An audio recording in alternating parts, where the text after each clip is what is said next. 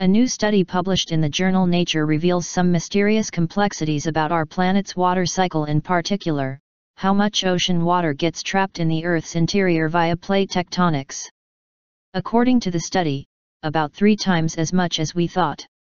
The Earth's mantle consists of an interlocking puzzle of tectonic plates. When those plates collide and one slides beneath the other, water gets pulled into the subduction zone. Through a combination of heat and pressure, the water chemically transforms into wet rocks, a hydrous mineral that gets locked inside the plate and pulled deeper into the Earth's crust. Douglas Wines, professor of Earth and Planetary Sciences at Washington University in St. Louis, wanted to find out just how much water is absorbed this way. He began in the Mariana Trench, the deepest natural formation on the planet at 7 miles below sea level.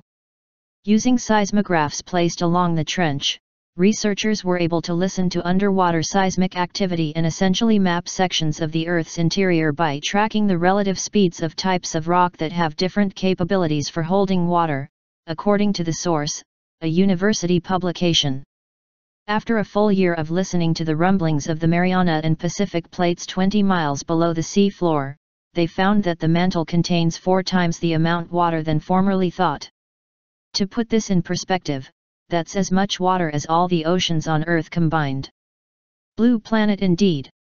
While some trenches around the globe exhibit more faulting and others less, we can nonetheless extrapolate that they're all sucking down a heck of a lot of ocean 3 times more, says Wines, than estimated.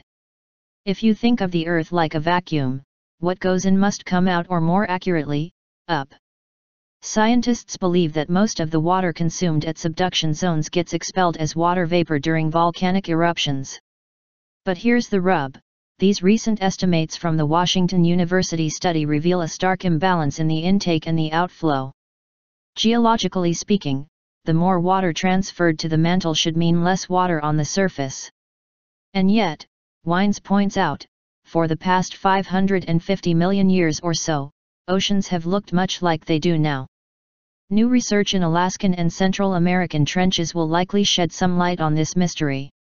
Whether you're fascinated by the slow geological grind or not, it's a mystery worth unraveling. Understanding how water works on, in, and around our planet will not only illuminate how we live here on Earth now, but how we might survive on some other planet someday.